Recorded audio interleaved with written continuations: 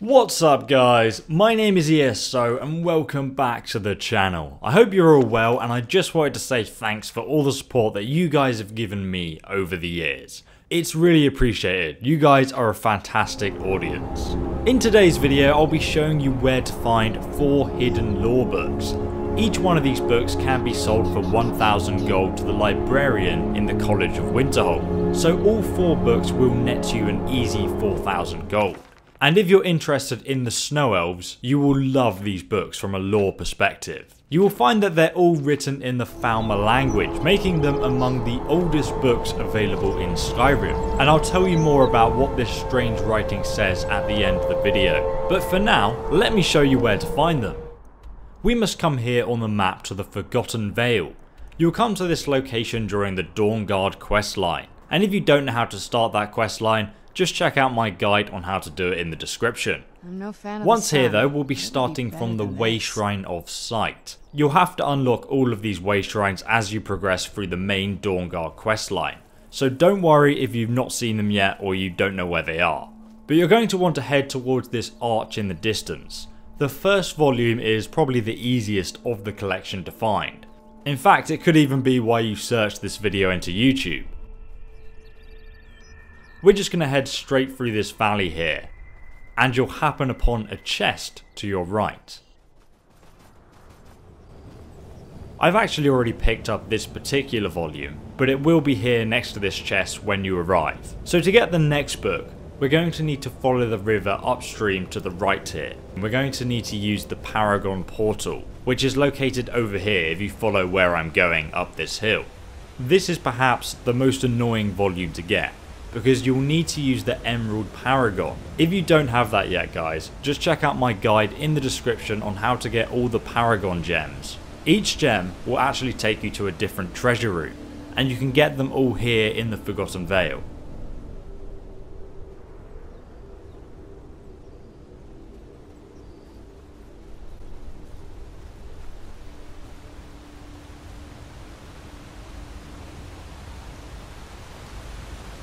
So once you arrive guys, just select the emerald gem and put that inside the portal, and then just use the portal and it will take you to a river.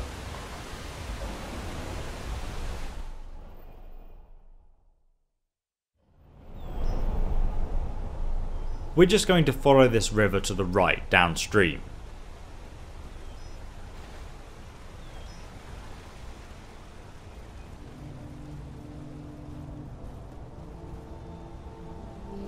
And at the end you'll find a chest and a collection of enchanted weapons, next to which will be the second volume of the unknown books.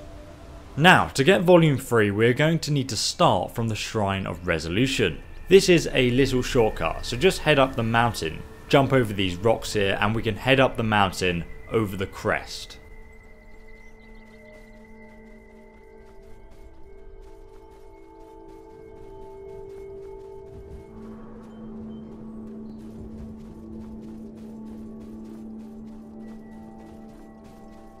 And if you keep going guys, you'll eventually come past these ore veins just here.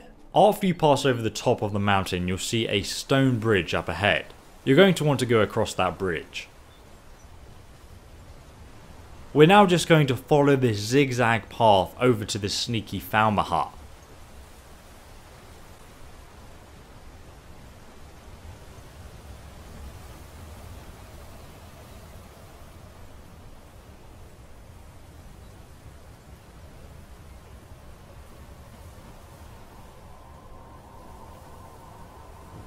Within the Falmer hut you'll find the third volume, another 1,000 gold. Okay, so for volume 4, the final volume, you'll need to start from this cathedral-like building. You cannot miss this, you come here during the main questline. And if you want to come back, just go to the Shrine of Radiance, just over there in the distance. Once you're here though, just turn around and go through this gap next to the bridge. You may want to just save your game here guys, because you're going to need to be quite careful as you drop down this rocky cliff. You can also go around the long way, but this is much faster, so I'm just going to show you like the most direct way there. I've also once again killed all the enemies in this area just to make this video faster for you guys to watch.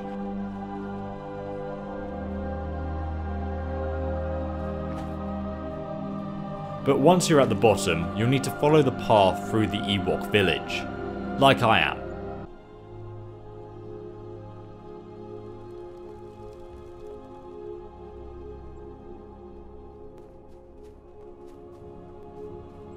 Once you pass through, you'll see a large hut with a mammoth skull on top of it. Go inside and we'll find the last volume of the book, volume 4.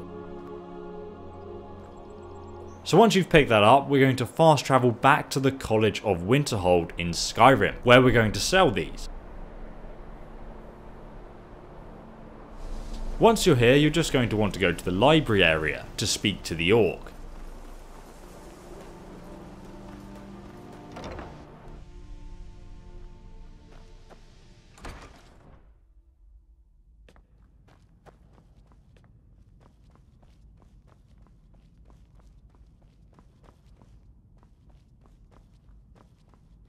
I don't want to see you treating any of these books poorly. Are we clear? Any interest in ancient Falmer tomes? Well. I haven't seen one of these beauties in a long time. A rare find in the original Falmer language. You're damn right I'm interested. Question is, are you selling? Depends on how much you're paying. Well, considering no one else in Skyrim would buy something they couldn't possibly read, I'd say you don't have much of a choice.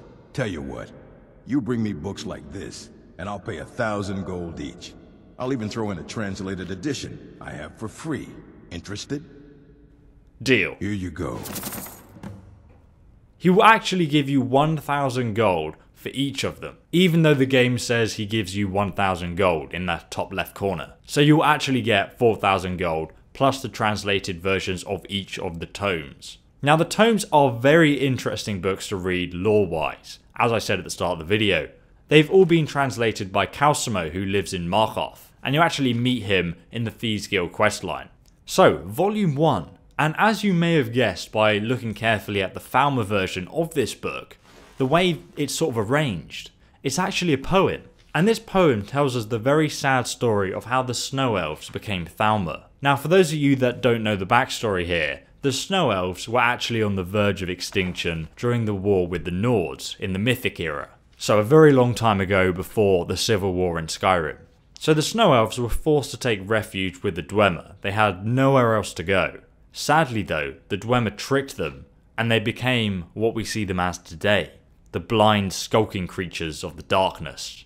The second book though is actually a journal of a Snow Elf. And this journal is dated probably around the Battle of Mosring, after the Night of Tears, and it describes how his dad dies and how they resorted to asking the Dwemer for aid. Then Volume 3, another diary. This journal recounts of the harrowing and tragic tale of the survival of one Snow Elf in the aftermath of the war with the Nords. It gives us some details and sheds a bit of light on how the Snow Elves were hiding underground and seeking refuge with the Dwemer. Finally though, we have the final book, Book 4, and this story actually tells us the trial a Snow Elf would face in order to reach the Chantry of Auriel, which is that big cathedral building I showed you earlier on in the video. It says that the individual would be required to travel to different way shrines with an urn that they'd fill with water at each shrine. According to this text, it describes it as a very, very difficult journey. And it's actually the journey that you have to take as the Dragonborn to obtain Auriel's bow during the quest Touching the Sky, which is the same name as this book. Now, I've got a very interesting thing. I want to hear your opinion on this perspective. So, these are translated books, right? And the Falmer versions of these books exist in the game. Now, if I was really, really keen, I guess I could look at the Falmer language and compare it to the English language here, and then say, okay, well that symbol means this word, or like try and make some kind of sense of it. Because you can do the same thing if you look at the dragon language in Skyrim.